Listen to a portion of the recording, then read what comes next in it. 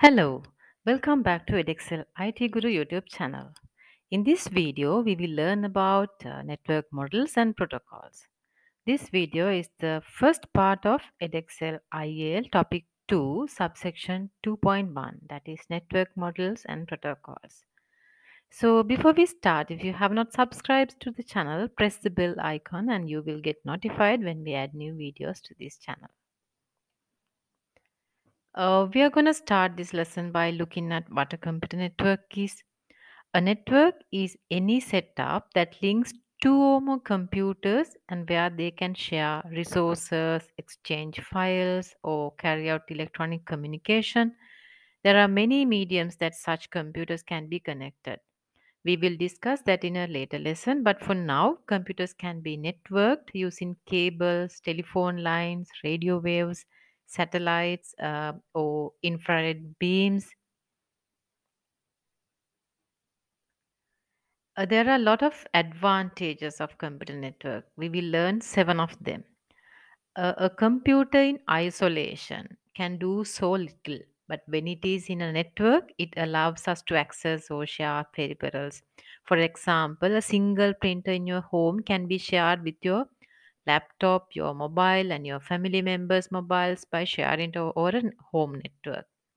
It also lets you share data, sending emails, sending instant messages, sharing videos and photos is possible because our devices are connected to a network. Next advantage is resource sharing. Since resources are shared, you can access the resources from your device of choice than using a single specific device. Networking also allows you to communicate, sending emails and messages. Are a couple of examples. When a network is configured with the network administration software, you can centrally control and administer the devices on that network without physically going to each and every device. So you can also manage the users and control who can connect to what device and what resource. Finally, a network allows multiple users to access the internet at the same time. So these are some of the advantages of networking computers together. We can find different types of computer networks. They are structured to serve different purposes.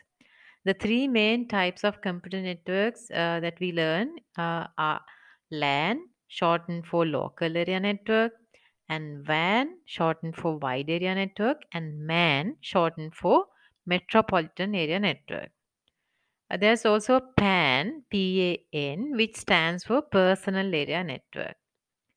A LAN is a network that is limited to a specific geographical area like a room, a building, a department, school, or workplace. Typically, a single switch or a stack of switches connects a group of various devices and computers together. A WAN, on the other hand, is the opposite of a LAN. It extends over a large area but might be confined within a state or a country.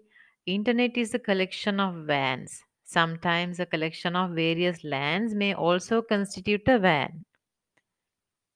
A MAN sits between a LAN and a WAN in terms of size and capability. A MAN covers a small area than that a WAN and a larger area as compared to a LAN. A man basically connects two devices or more that resides apart but in the same or different cities. Uh, that's why it may be called as metropolitan area network as well. A cable TV network is an example for a man. Now let's compare and contrast the three network types LAN, WAN, and MAN. The LAN connects a small group of computers while a WAN connects cities, countries, and even continents. A MAN is larger than a LAN but smaller than a WAN, covering towns or cities.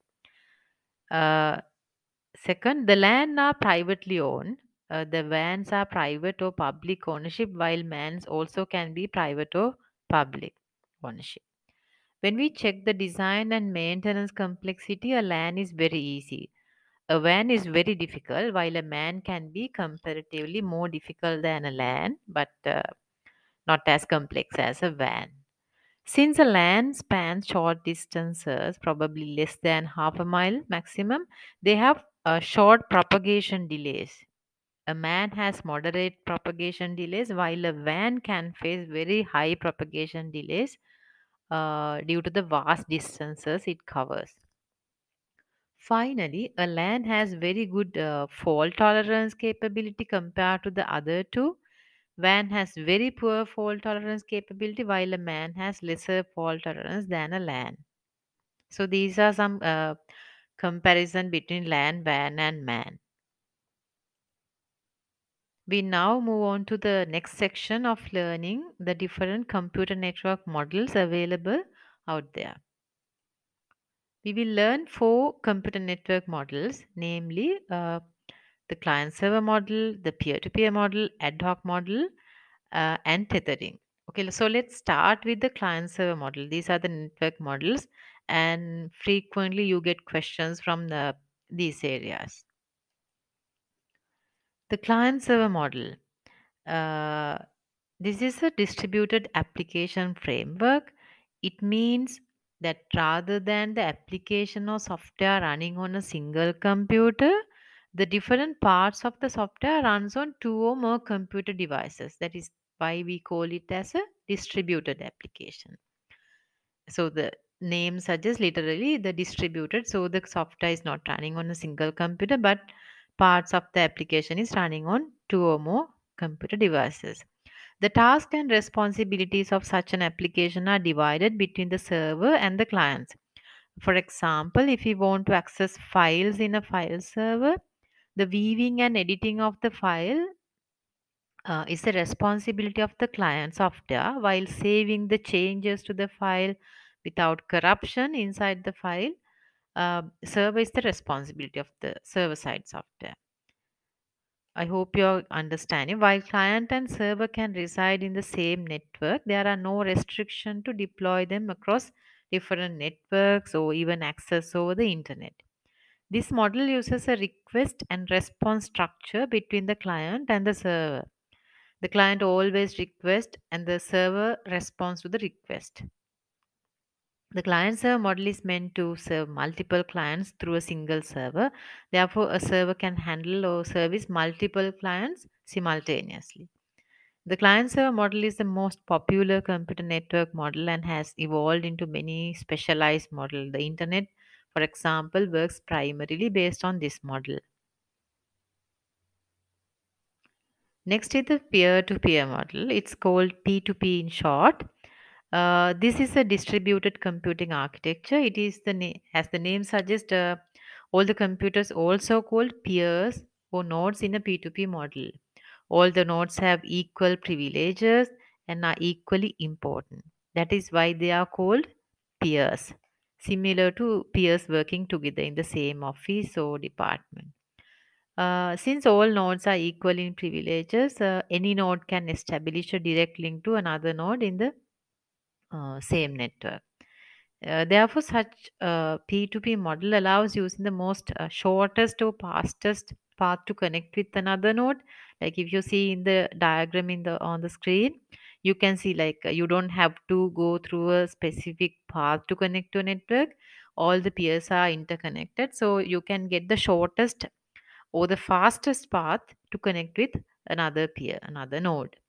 Another advantage is that since there are multiple paths between two nodes, there's a no single point of failure, and it has high availability because even if one path is broken, you can take another path and connect to whatever the other node that that you want to. So the uh, single point of failure is not a problem, and it allows the higher availability and very good failure tolerance.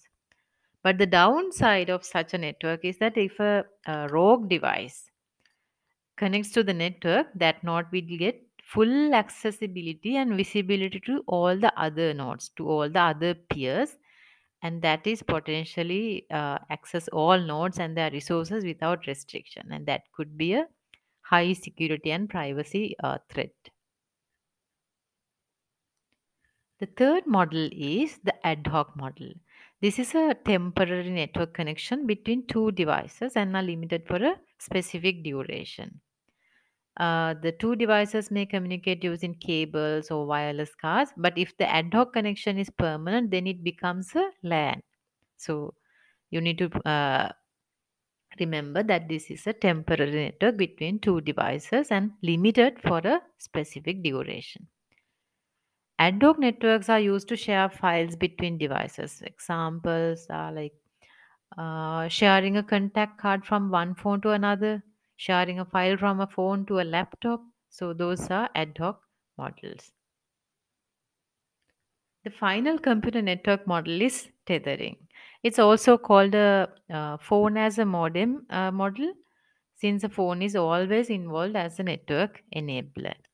Tethering is where uh, phone's network internet connection is shared with other connected computers. It can be done over Wi-Fi, Bluetooth, or using cables such as a USB cable. If the tethering is done by enabling a Wi-Fi access point in the phone, then it is called a personal hotspot or a mobile hotspot. But you need to be aware that mobile data charges apply to the data passed through the tethered network. Also, when the phone is on a personal hotspot, the phone battery will drain faster since the phone works as an access point. So, let's see some sample questions on the things that we have learned in this video. What is a computer network? So we will discuss the answers also while we are going through the questions. So I guess it will be easy for you. Okay, what is a computer network? A computer network is a group of two or more computers linked together to share resources such as hardware, software, data, and communicate with each other. Number two, what are the advantages of networking? I hope you can remember I explained the advantages with examples. So, what are the advantages of networking? Can share the peripherals such as printer, can share data, can do media streaming. We can do communication like sending emails. Access we can access from any workstation, and we can do centralized administration by setting up user roles and privacy settings, security settings. We can set up access rights to different users, and then we can simultaneous access to the internet. Okay. Third one, what are the network types based on the geographical area? Yeah, we discussed three network types based on the geographical area. LAN, that is local area network, limited to small geographical areas like a room, building, department. And then we discuss about MAN, which is metropolitan area network, working on an area like a town or a village or a city. And then we discuss about WAN, wide area network, that connects computers that are remotely located, such as in different networks, towns, continents, countries, likewise. So, fourth question, what are the network models?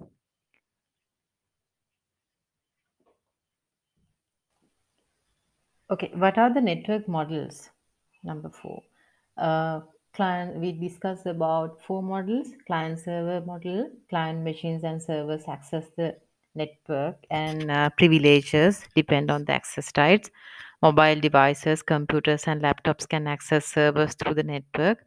Servers have higher storage, processing speed, memory than clients.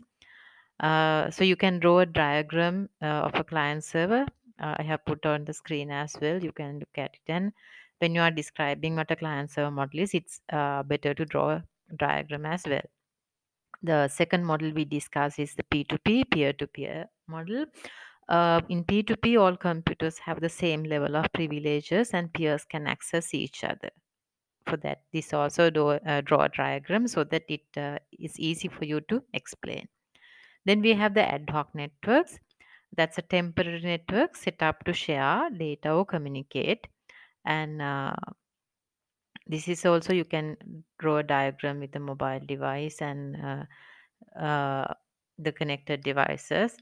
And then the fourth type we discuss is the tethering, sharing of mobile devices internet connection with other devices. This can be done over three ways. We discussed three ways through Wi-Fi, uh, example the mobile hotspot, and then we can connect through Bluetooth, and then we also can connect through a wired cable such as a USB cable. Number five, what are the advantages and disadvantages of tethering? So, as advantages, it's easy to give your device an internet connectivity through your mobile data when there's no Wi Fi, and it doesn't cost extra and can tether multiple devices. And fourth advantage is you don't need any extra devices or equipment.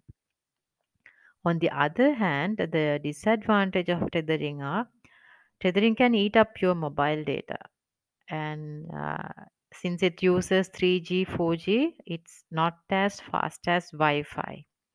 And also, if you are in abroad, if you get only 3G, this won't work with roaming connectivity. Another advantage is it can also drain your phone battery. If you are tethering to a laptop with a USB cable attached to the phone gets charging. So it can drain your phone battery. Okay, so today we discussed the first part of the network models and protocols, and discussed about the possible questions. Our next session is part two of this lesson, and we'll be discussing on network communication protocols such as TCP/IP, OSI models. So stay tuned and good luck with your studies.